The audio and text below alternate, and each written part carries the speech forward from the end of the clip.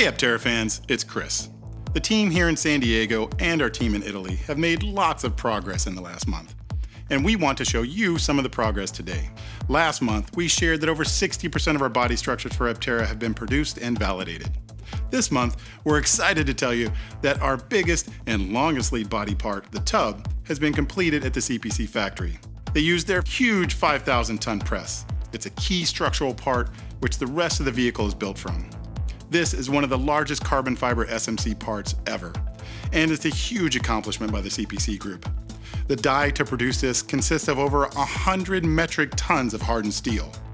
And Steve is in Italy right now checking up on CPC's progress. What's the latest, Steve? Good morning, everybody. From Modena, I'm here with Thomas Vecchi. He's the general manager of CPC, and we're sitting in the first pressing of the tub of the new Aptera with most of the structural pieces in place. Now, there's something special about this tub, Thomas. Tell us about it. Well, what is special? It's entirely in carbon fiber, so especially in these moments where the lightweight is super important for the autonomy of a vehicle, for the safety for a vehicle. And but not only is entirely in carbon fiber, it's made with a process that is a forging process, a press, so that we are sure 100% that every part is identical one to the other during production. So we're expecting very high volume. For this reason, we used a material that is very friendly to the automatization of the process. So it's carbon fiber SMC. We don't have scrap of raw material. This is very, very important for sustainability. We can obtain ribs, commoded inserts. We can do whatever shape we want. And by the way, this is the biggest part CPC has ever done during its, long career within this new process. And the part is nearly 3 meters long.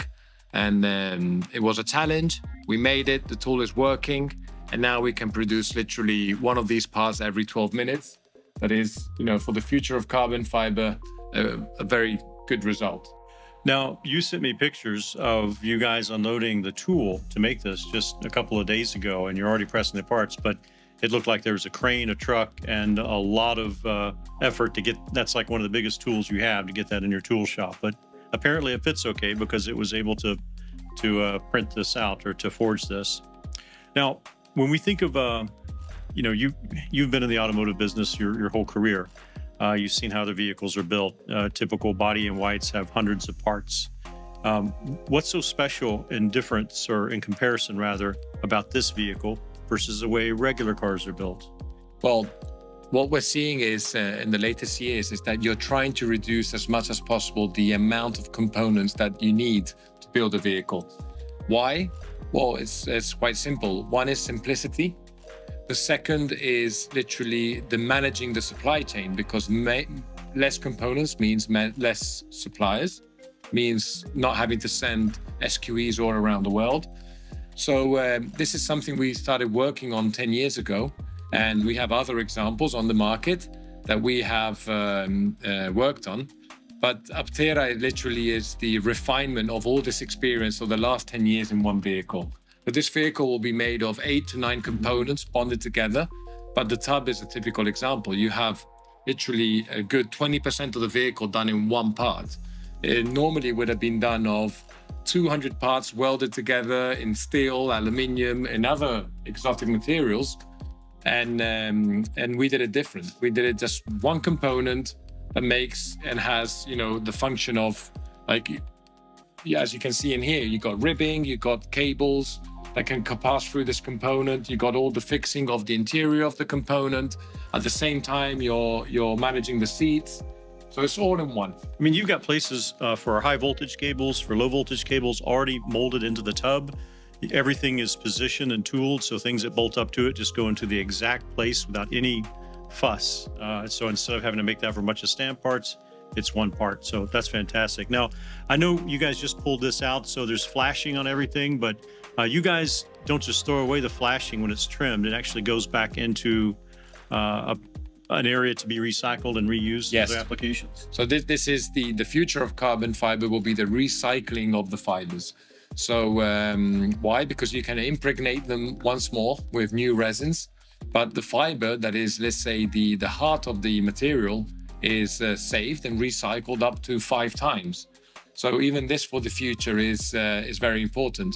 And yes, as you said, this is all this D-flash. We didn't even have the time to take it away because during your visit, we wanted to show you where we are. But naturally, the next process will be the CNC machining. Then after that, we will be doing the controlled assembly of this vehicle, so the bonding.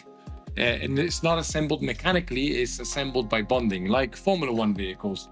That is a lot safer due to the fact that you have more surface to connect 2 components compared to just a welding that is on the perimeter of 2 components. I mean, and this is something that you guys are doing already with all the different vehicles that you build. Yeah. So across all kinds of different lines, you guys are using a very similar process, and this is just the result of all those years you've culminating into one vehicle. So just for the viewers, I want to show them, we're sitting way far up so we can see the camera.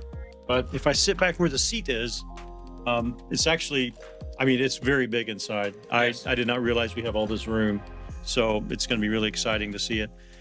Thomas, thank you very much for you and your team for making this happen. I really appreciate it. Thank you. Thank you very much. Thanks, Steve. The team is gearing up to assemble the entire body in carbon, or BinC as we like to call it, with the goal of having the first of many production intent vehicles completed over the next few months. Here in San Diego, our solar team has been building production intent solar panels. A not so well kept secret is the new material our production intent solar panels are made with. It's glass. To showcase the lamination method, we've made a solar hood for our Gamma vehicle. This panel is producing 75 watts of power as we speak, and the proprietary glass it's made with has extreme scratch protection, an incredible finish, and exceptional impact resistance. The best part, the solar panels are a whopping 40% lighter than before. In other exciting news, we now have less than 500 priority delivery slots left in our accelerator program. This limited time opportunity allows Aptera fans to become co-owners of Aptera, accelerate our solar future, and secure one of the first 2,000 Aptera vehicle delivery slots. If having one of the first solar electric vehicles in the world sounds cool to you, check out aptera.us/accelerate for more information on becoming an accelerator. We're looking forward to closing out this program in the coming months and showing more progress towards production thanks to your investment. The team in San Diego and Italy are excited to get solar mobility to the world as quickly as possible. To highlight even more of the latest details, we're hosting an investor webinar on December 13th. If you aren't already, become a co-owner of Aptera between now and then to receive a private link to this event. We've also been having fun releasing video renderings to showcase different Aptera features. Let us know in the comments below what you'd like to know about our production intent vehicle designs. We'll do our best to share new Aptera features as we await the first completed production intent vehicles in real life. For all of you following closely along our path towards solar mobility, I would like to address our timeline. Our high volume production plan is contingent upon receiving an extra boost of capital, making it difficult for us to share clear estimates of timing. However, things are moving steadily along. We have several term sheets signed with excited potential investors to get us to the funding we need for high volume production. We hope this lengthy process comes to fruition early next year, keeping us on track to deliver our first units before the end of 2024. And over the next few months, we have all hands on deck working to complete the first production intent builds. Know that with each passing day, your support and enthusiasm powers our progress. We're grateful to be in a position that we are today, and we can't wait to show the world what can happen when a passionate community believes in doing the impossible. Thanks so much for your support. Until next time. Yeah.